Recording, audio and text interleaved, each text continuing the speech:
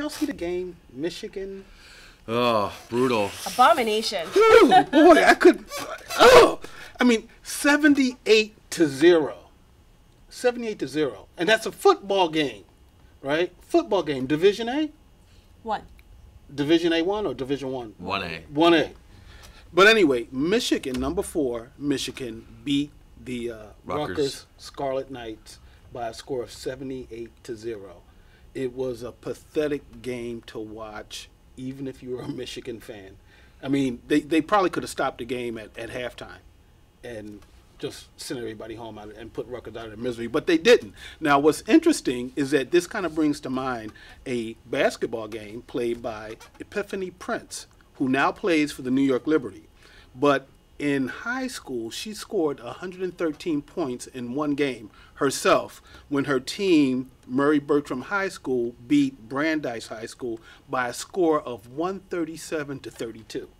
Now, people are saying, you know, in that game, they kind of said, why didn't the coach sit her down, you know, since they were blowing out this team, but he let her play the entire game.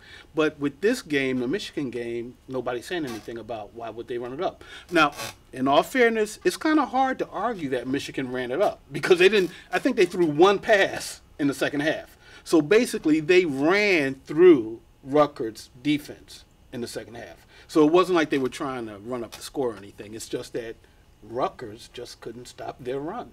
So it's amazing.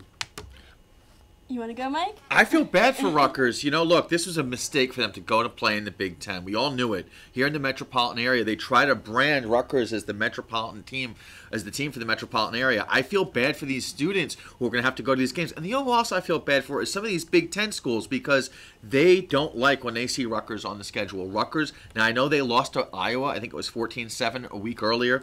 But they're not going to be able to go ahead and compete with these teams in the Big Ten. It's ridiculous. That's just embarrassing. I am originally from New Jersey. Rutgers was knocking at my door, at my back door. So I never went. Knocking on your back door to play football? No, no. I mean, you could have played. I mean, what do you think? I got probably big had shoulders or you what? probably had as much skill as some of the players on. I bet you I could have suited up You could and done a nice touchdown dance. There you go. Oh, yeah. Twerk it twerk, out, yeah. twerk it out. But anyway, I think that this game just showed the real disparity in talent because Jim Harbaugh, the coach of Michigan, took out his starters.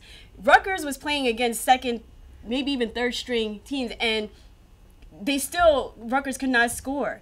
And like you mentioned before, Harbaugh tried to run the ball as much as possible, to run the clock out, to no avail.